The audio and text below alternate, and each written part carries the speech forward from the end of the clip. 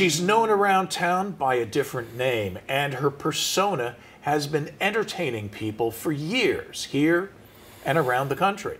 Whether it's a drag bingo show, singing with a group of talented women, a one-woman show, or mentoring youth, her energy and dedication is contagious. I'm talking about Barry Ayers, also known as Beneva Fruitville. Barry, it is so good to see you. Thank you so much for having me. So, there is Barry. Yes.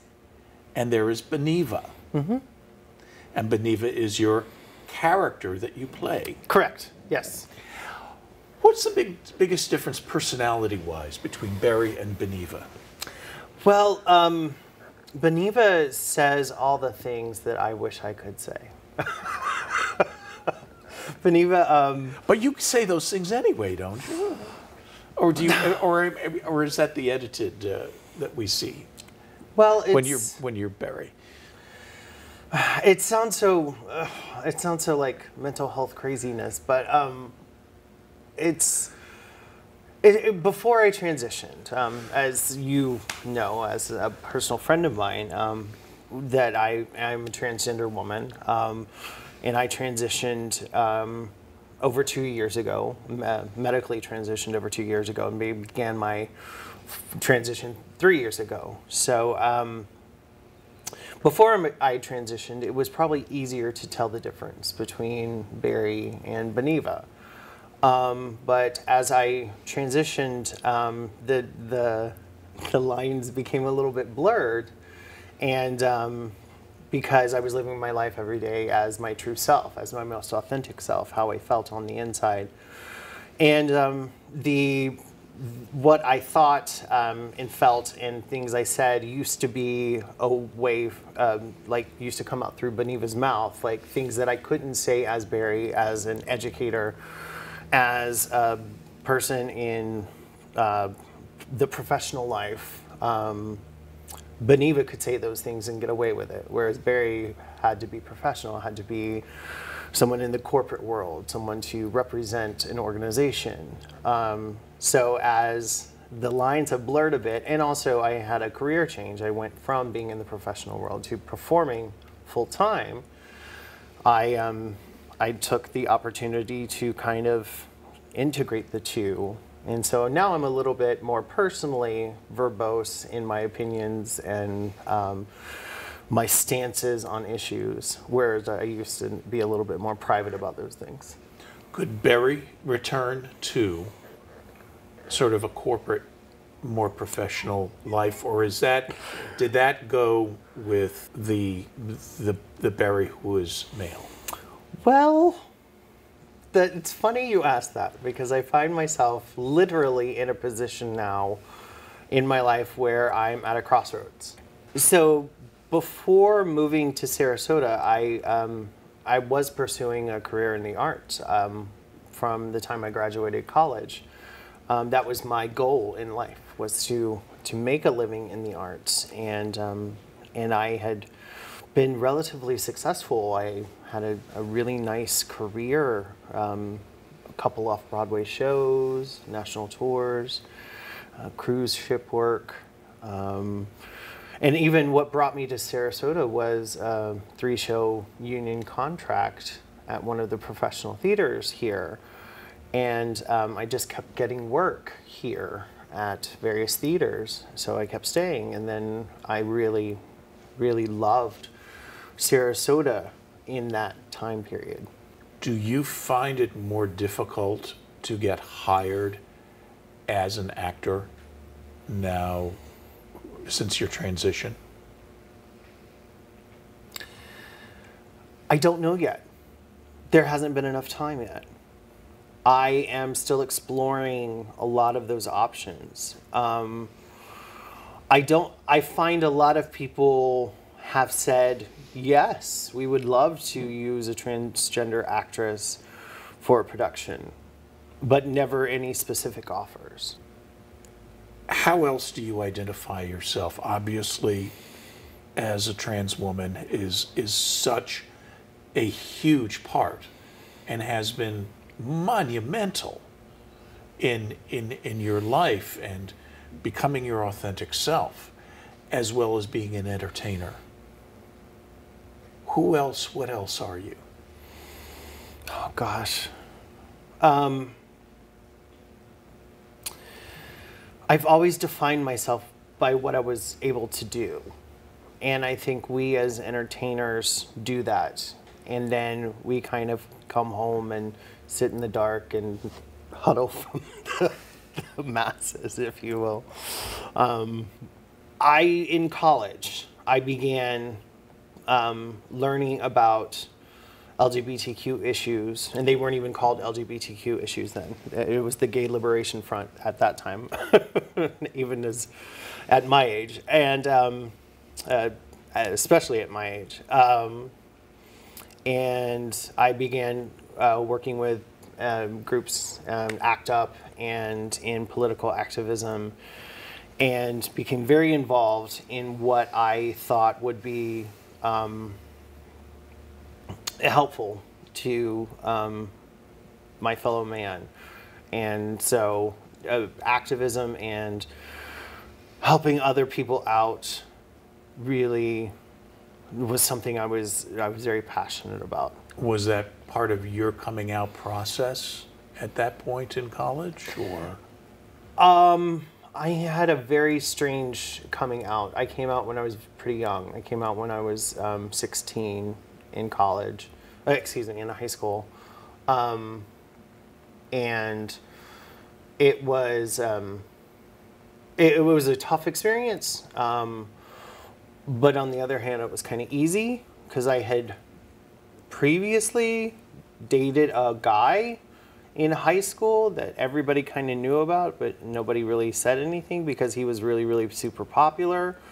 And then I became super popular because he was super popular. And then Popular by association. Popular by association. And then we broke up and the whole school was a Twitter. And that was before Twitter. That was before Twitter. And they were a Twitter. They were a my Twitter. gosh. Everyone was How could clutching that their happen? pearls. But so then when I actually fully came out, I was still remained like I never had the agita with coming out, but I had a lot of the drama. So like my parents threw me out when I was 16. And then I left home when I was 17, and but I was lucky because I left home to go to college. Mm-hmm. So I kind of that's volume. That's another show. That's down a the whole road. different show. That's a 10-part series. A docudrama. Pretty much. Yeah. All right. Yeah. Yeah. Who would you have play you?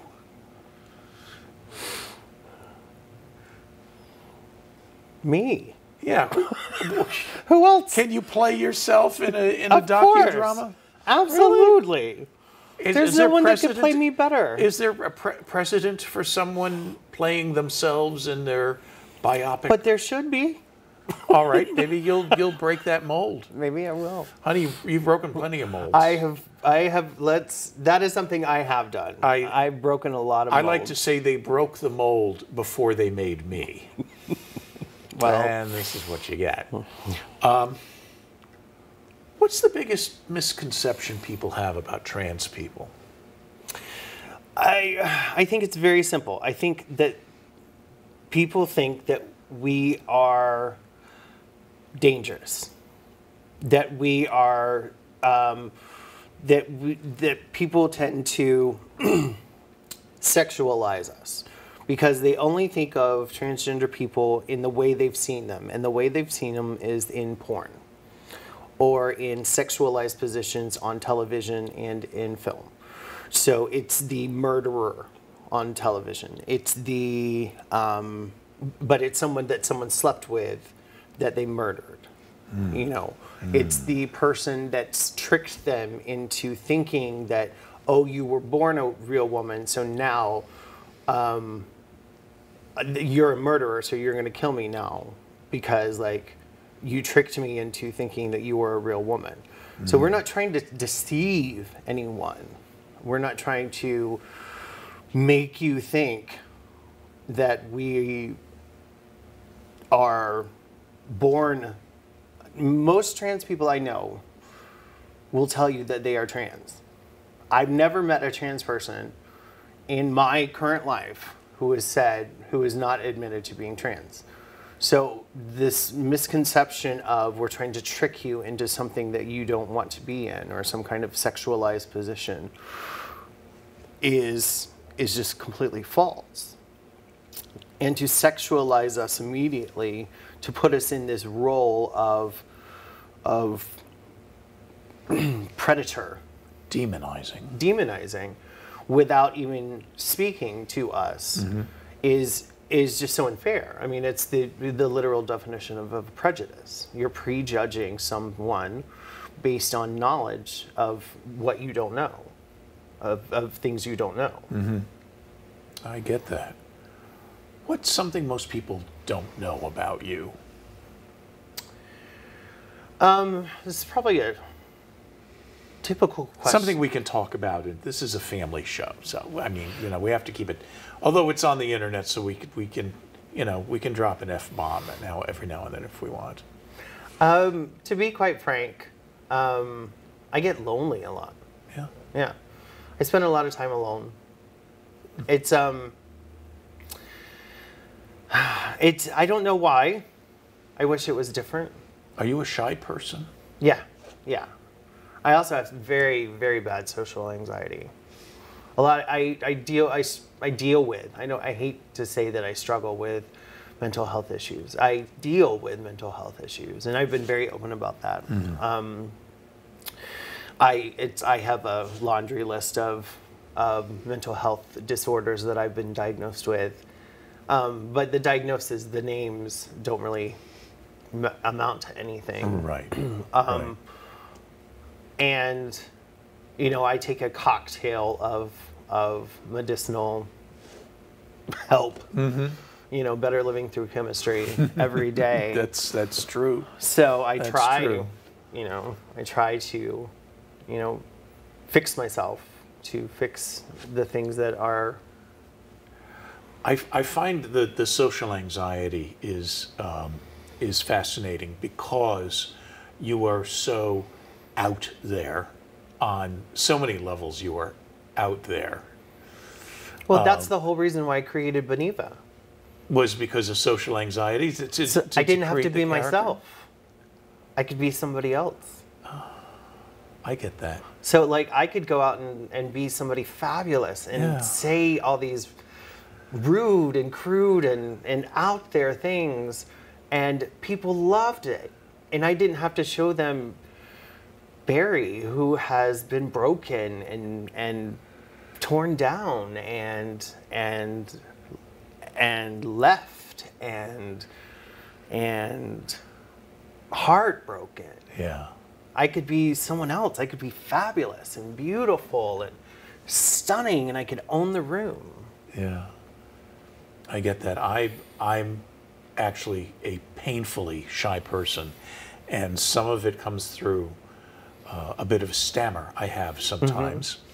And I tend to speak slowly because my brain goes about 10 times faster than my mouth, and I can't keep up. So the social anxiety is there, and I totally get that. And then people go, well, wait a minute, but you're doing this for a job. And I go, yeah, because I love doing this. Yeah. And sometimes we need to step out of our comfort zone, don't you think? Oh, yeah.